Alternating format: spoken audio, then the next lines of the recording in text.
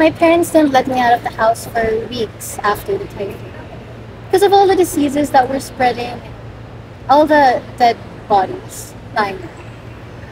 And when I finally got out, I couldn't recognize my hometown anymore. Structures were damaged, the poles, wires, and trees were everywhere. And dead bodies lying there. Papalapit na po ang malakas na bagyong nagbabantang manalasa sa Kabisayan.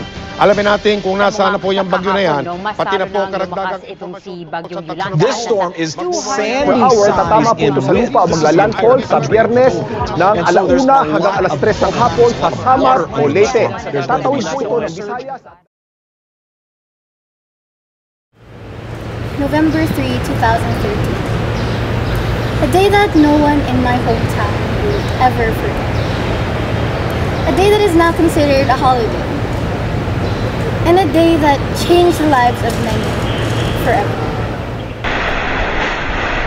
Culminating City is used to typhoons. We experience about a handful every year, and we've braved through plenty of strong winds. This typhoon, however, was different. It was so much stronger.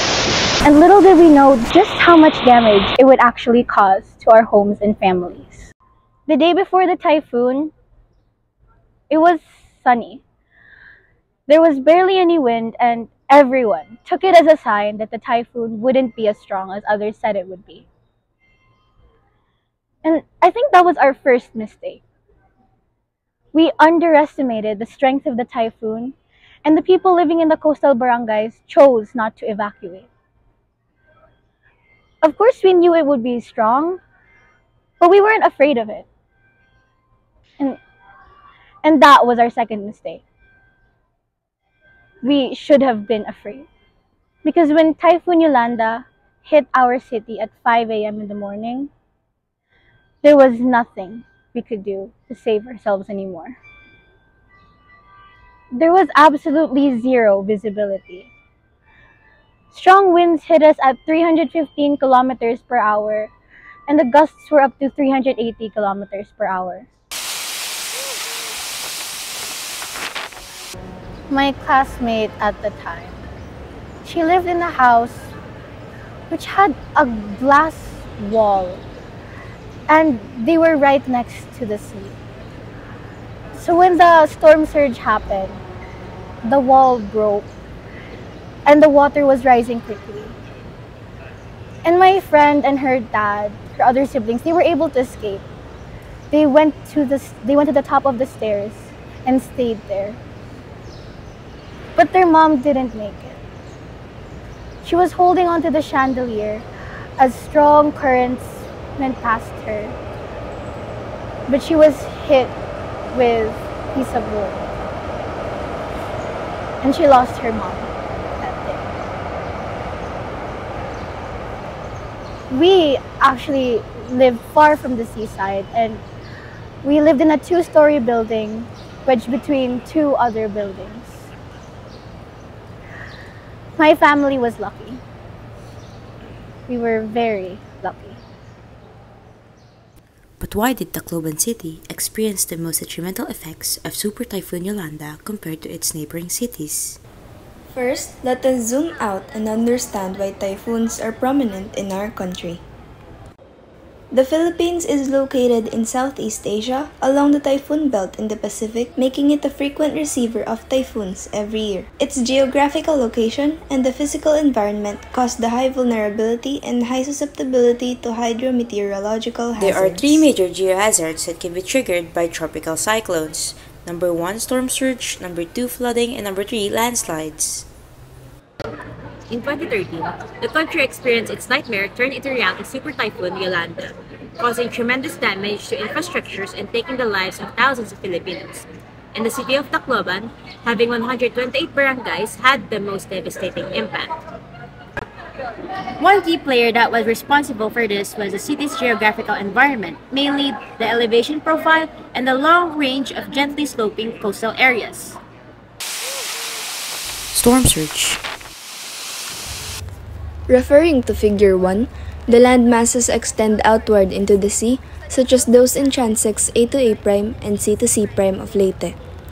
These areas are vulnerable to flooding because they are surrounded by coastal waters and can become flooded from several directions at once. On the other hand, B to B prime has a steep slope near the coast, effectively reducing the area's inundation extent. D to D prime has a relatively higher elevation, but also has a flat landscape. Thus, the more gentle the slope of the coastline is, the more susceptible it is to storm surges. Floodings. Flood, the most common sort of natural disaster, happen when an excess of water submerges normally dry ground. Floods are frequently brought on by prolonged periods of heavy rain, thick snowmelt, or storm surges from tropical cyclones or tsunamis in coastal locations. According to Think Hazard Org, or Region 8 or Eastern Visayas region, hazard levels for both urban flooding and coastal flooding are high in terms of susceptibility. We can see that this in map the Tacloban in shaded in red, indicating high hazard level for both urban flooding and coastal flooding.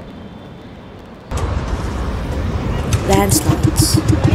A landslide generally refers to the downhill movement of rock, soil, or debris. The term landslide can also refer to the deposit that is formed by a landslide event, which is caused mainly by gravity, friction, or water. In the city of Tacloban, landslides were observed on slopes near road cuts. These road cuts often have very steep slopes and the underlying rocks are fractured and unstable. As a result, road blockages due to landslides during typhoons may be a recurring problem. To summarize, susceptibility to storm surges, floodings, and landslides in Tacloban City is due to their natural and built environments. 21 barangays are highly exposed to climate-related hazards, which is attributed to the high susceptibility to particular hazards and to the structure of their houses, which cannot provide protection during disasters. Similarly, 50 barangays are moderately exposed, since they are adjacent to those that were identified to have high exposures. The remaining 67 barangays have low exposure since they are located in the downtown area of Tacloban, which is a highly built-up commercialized area. Interventions made by the local governmental unit of Tacloban City. Drawing lessons from Super Typhoon Yolanda, the city government of Tacloban City promised to build back better. The strategy included relocating people away from coastal areas that will likely be hit again. LGU pledged to build 205 homes to accommodate about 1 million people living in coastal danger zones. Another problem was the water supply. The LGU of Tacloban City provided 2 units of 100 cubic meter capacity water reservoir and delivered water to all local government-owned properties. Moreover, Yolanda survivors' concerns about their livelihood were being addressed. Employment and training were being provided. In research in Luniano, the local government laid out a comprehensive disaster risk reduction management plan for 2016 to 2022, giving specific tasks to every city government office. One of the things that really crippled Tacloban was the massive looting. All police and military will focus on securing the facilities, especially the business facilities. Price control monitoring will also be intensified after disaster because some businessmen will take advantage of the situation. With the help of non-government organizations, evacuation centers have been constructed in strategic areas. Some private schools and churches have been identified as temporary shelters in case of disasters. Village chiefs are also better prepared to handle disasters with the training provided by the city government. It was a hard time for everyone, but it could have been far less damaging had we all been prepared for it. Many people didn't even know what a storm surge was. We lacked awareness. We paid heavily for it. In a country that is prone to experience several typhoons every year is something that people should take seriously to lessen the damages it may cause. People should have a concrete plan for all the possible events that may occur when a typhoon strikes. And these include for people to stay vigilant with your surroundings and check out for all possibilities of danger that may occur in your place. Make sure to have an emergency kit and to know all nearby evacuation sites that you and your family may go to when it is advised to evacuate. Follow your LGU guidelines and evacuate immediately to ensure the safety of everyone. Lastly, don't forget to listen to the radio or TV for more important updates and advisories regarding the typhoon. Being prepared about what we'll do is one way to help us lessen the disaster caused by the typhoon. Listening and being obedient to the warning of the authorities will make a huge difference between life and death.